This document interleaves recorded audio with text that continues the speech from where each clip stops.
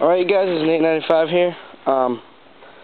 I know that in the state of Massachusetts, grackles are illegal to kill, but they're not illegal to kill if they are destroying your property.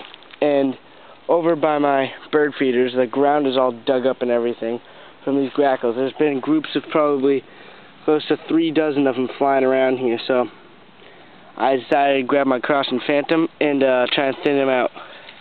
Only worked. I only got one of them. They're basically like mini crows. They're basically like a miniature crow. But I got one of them. This is legal because they're destroying my property, and if they're destroying your property, it's legal to kill them.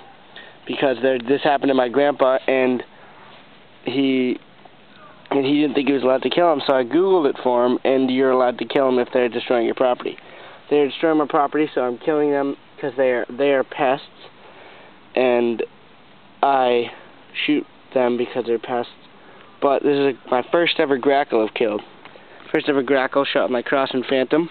This is a perfect grackle gun, the Cross and Phantom, because 177, really accurate at far ranges, good gun, and I love it for killing small to medium-sized game. Small game. I can kill up to a rabbit. That would be my medium game limits on this. Maybe a raccoon.